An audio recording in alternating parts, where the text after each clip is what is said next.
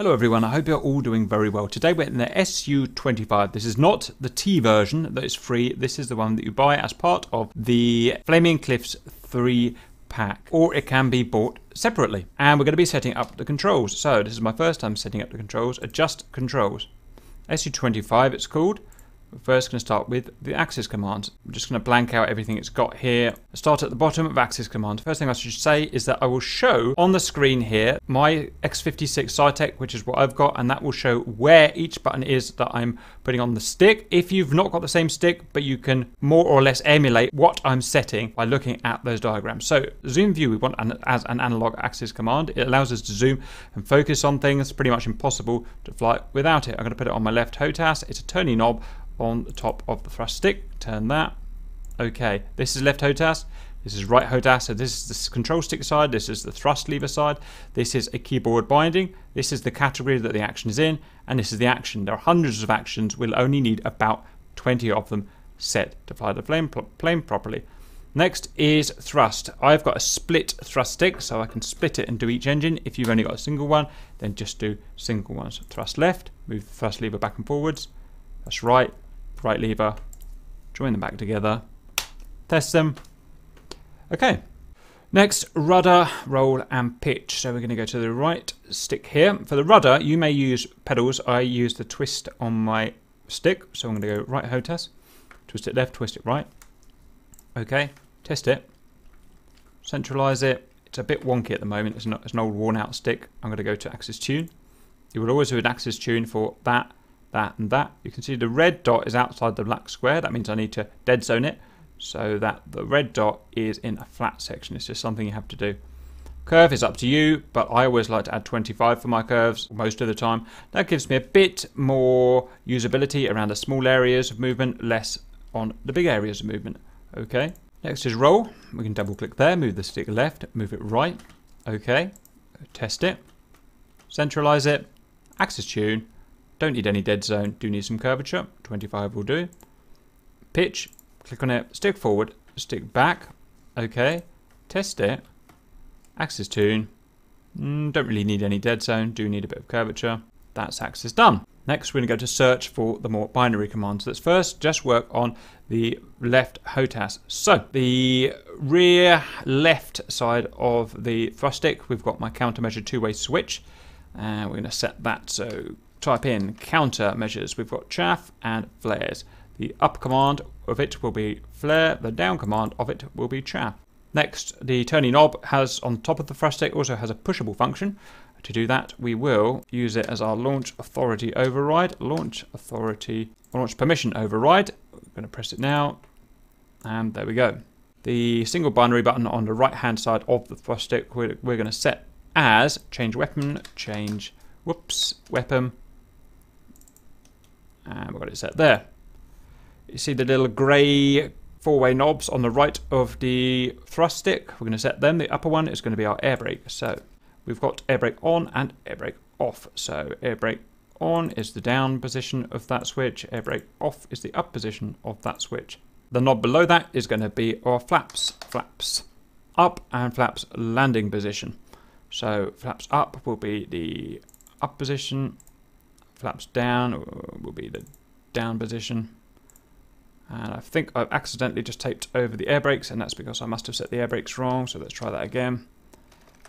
Brakes, yes I did because I'm silly. Right, the upper one should be air brakes. Let's try that again. Air brakes off is the up position on that, and air brakes on is going to be the down position. There we go. Next, we need to be able to start the engines from the HOTAS. So start right. Where's right engine?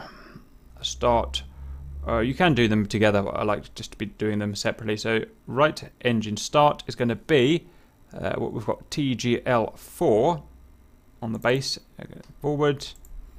Left engine start is TGL3 forward. Let's have stop.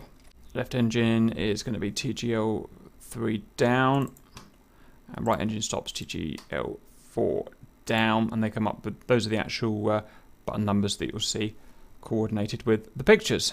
That is the left HOTAS done. Now let's move to the right HOTAS. Let's start with wheel brake.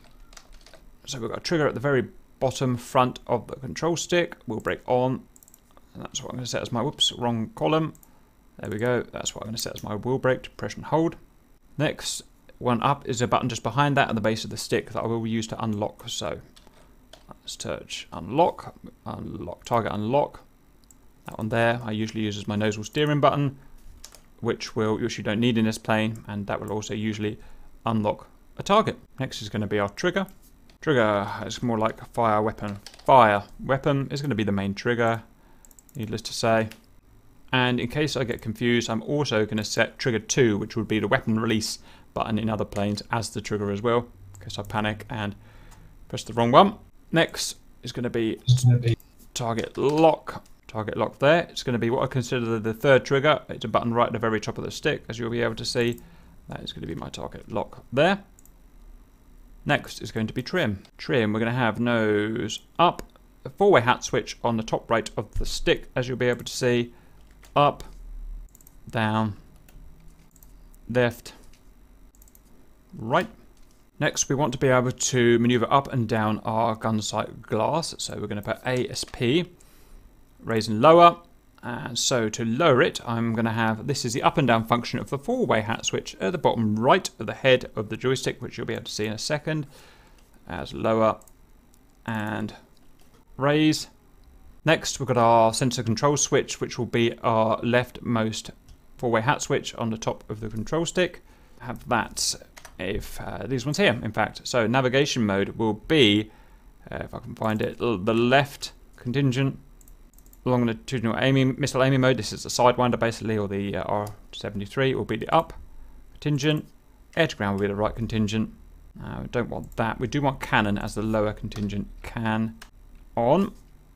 It's just how I have all of my planes set up like this, or the ones that I can. That's both of my sticks done. Now I just need keyboard. I've got to check. We may already have this set, but let's go and double check. I'm going to go to all. I'm going to press the U key, and that should do laser, and it doesn't. So let's go and set laser, laser, designator. Whoops, I. There, it's just standard how I'd have all my aircraft like this that have a laser designator that I want on the keyboard. You may want to put this on your HOTAS, and that's fine, but I'm just used to having it on the keyboard. That's what I would do. We now need the target designator, the TDC, up, left, and down, and right, so we can steer our target designator. So target designator. You can fit this on your joystick if you want. I'm going to put it on my keyboard as the arrow keys because that's what I'm used to. So down, left, right, up. We've also got an ECM, so let's just check that it's there. I'm leaving it as set to the E key on the keyboard because that's just what I'm used to. And then we've got some weapons-specific bindings that you may or may not want to set. It's up to you. So if we went down to weapons, we've got down here ripple for dropping bombs, firing rockets. For dropping bombs, we've got ripple, interval, increase and decrease, excuse me, and a ripple quantity. Select here. If you don't want to use the shortcuts, then we can put them to your HOTAS or different keys. And if you can use the depressible gun pods, gun pod elevation, increase and decrease, and or decrease or increase stepping. So we've got to show. I hope that was useful, and see you later.